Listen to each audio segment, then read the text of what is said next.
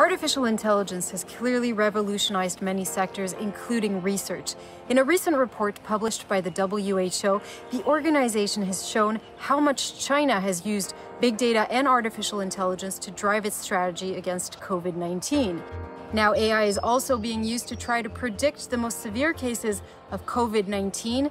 And to speak more about it, I'm joined by Dr. Bari from NYU and Dr. Megan Coffey. Well, thank you to the both of you for joining us here on Tech 24. So you've been using AI and machine learning to try to identify the 3 top signs of patients who are likely to develop a critical illness. So tell us more about the project you're developing over at NYU and perhaps what you've discovered so far. Thank you, Julia, for having me. Our vision and goal were to design and deploy a decision support tool using artificial intelligence, mostly predictive analytics capabilities, to flag clinical coronavirus severe cases. My general theory about artificial intelligence is that AI exists to serve as an extension and not as a replacement to human intelligence. Human judgment and creativity are needed more than ever in the applicability of AI. And that applies to the vision that we have for this AI project in New York University on applying AI as a decision support tool in healthcare.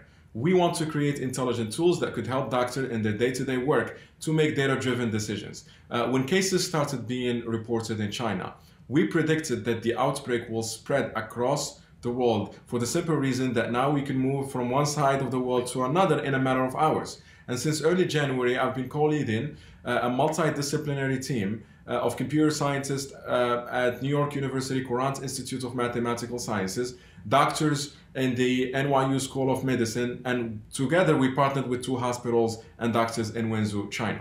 This is an ongoing research and development work where we collected historical, anonymized, and private patient data that encapsulates demographics, clinical, laboratory, and radiological data points that were ingested into our algorithm. And the purpose was to predict and score patients who might develop a severe case, specifically a severe respiratory syndrome known as ARDS. The predictions are mainly based on learned patterns from past experience and past data.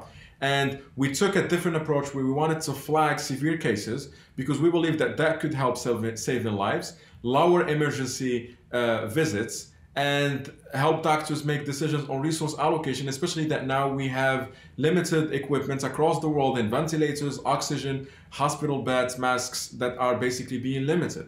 While our tools still need further validation and refinement, we believe that it holds the potential as another predictive analytics tool to help predict patients that are most vulnerable to the virus. We started collaborating with a 3rd hospital in China, and we're looking into 2 others in New York City. AI and predictive analytics departed the field of science fiction, and I believe that this is the time we need to come as one community of clinical doctors, AI experts, to work hand in hand to put in place an infrastructure, not just in the US, but globally, to be able to predict, isolate, as well as respond to this outbreak and future outbreaks before they become a pandemic. Hi, I just want to stress what Professor Bari has been saying, and that I would look at this as a proof of concept. I wouldn't take home from this that these are 3 signs that you can use at home to try to identify whether you're going to be at risk of developing coronavirus and a severe case of it. Instead, what I would say is that we've been able to show kind of this proof of concept that patients on the first 1, 2, 3 days who are doing fine sometimes have a signal or just some characteristic in their labs, in their symptoms, that in some way can identify that they are going to be more likely to develop more severe disease later on. In our case, we were using lab values and some symptoms. We can also use vital signs. You can use history of using certain medications or certain medical conditions. And then just using that in terms of a decision tree where it's if this factor, then this factor. And if this factor is true, then this factor. And so I wouldn't look at any of these pieces or any of these signs on their own in isolation. Instead, it's an algorithm that needs to have all of these pieces together to help identify who may be at more risk. Moreover, it could be different in different populations.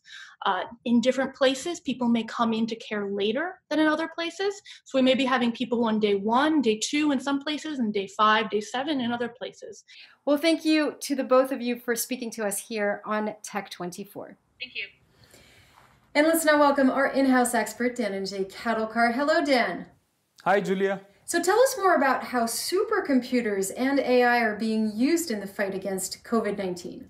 Well, first of all, a supercomputer is a very powerful, high-performance machine that is made of hundreds and in some cases thousands of processing units. Typically, supercomputers are used in the field of climate science, astronomy, and medicine. For COVID-19, supercomputers are being used to identify drug compounds that can neutralize the new coronavirus. In this regard, the world's fastest supercomputer, Summit, ran thousands of simulations of different compounds and identified 77 of the most promising molecules. These simulations were done by using the computational model of the interaction between the spike protein of SARS-CoV-2 and the human ACE2 cell receptor. The simulations identified those compounds which can attach to the spike protein and prevent it from infecting the human cell. It's time now for Test 24.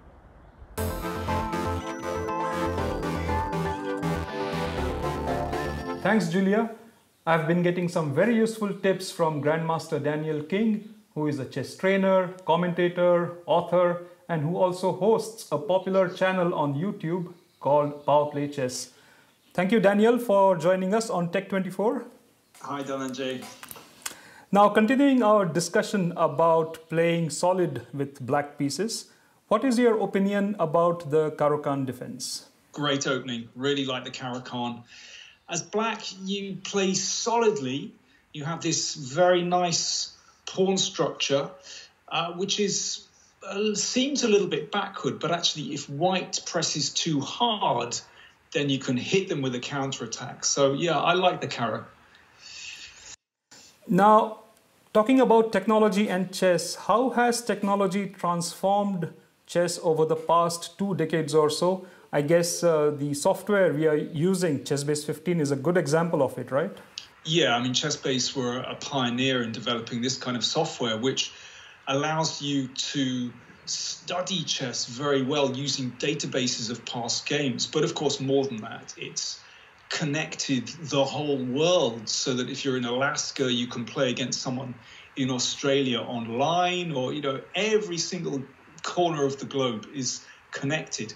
And that's led to the development of chess, but of course, not just online, but, you know, using chess engines, because, well, there was the famous match in 1997 between Kasparov and Deep Blue.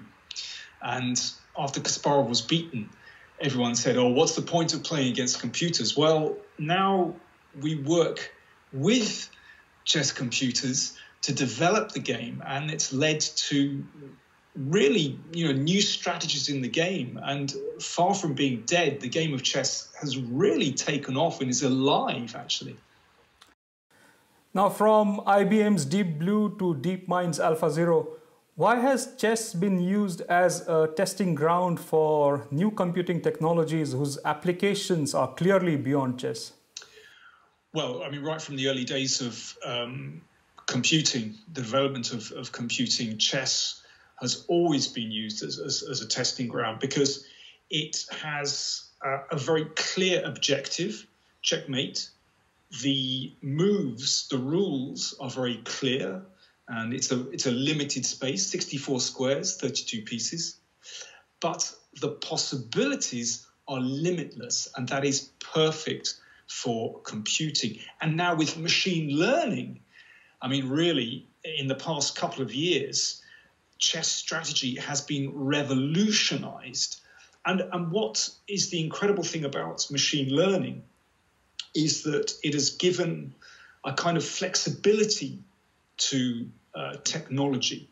Whereas before, these first chess engines were brilliant at playing chess, but it was very difficult to apply that technology to other fields. Whereas with machine learning, well, they're brilliant at chess, but they're immediately able to apply that to other complex fields, and notably in medicine, for example, and that's used right now, right today, for example, in the best eye hospital in London is using machine learning as a diagnostic tool, but in many other areas of research. So it really has, well, not just transformed chess, but is in the process of transforming our world.